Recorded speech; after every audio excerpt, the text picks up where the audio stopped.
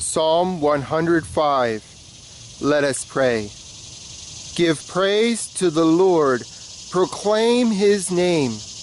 Make known among the nations what he has done. Sing to him. Sing praise to him. Tell of all his wonderful acts. Glory in his holy name.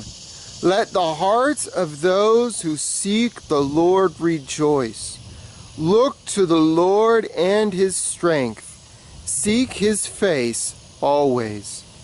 Remember the wonders he has done, his miracles, and the judgments he pronounced.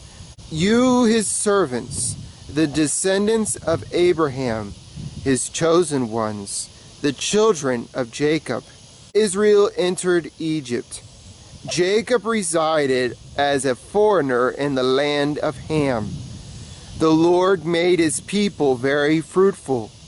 He made them too numerous for their foes, whose hearts he turned to hate his people, to conspire against his servants.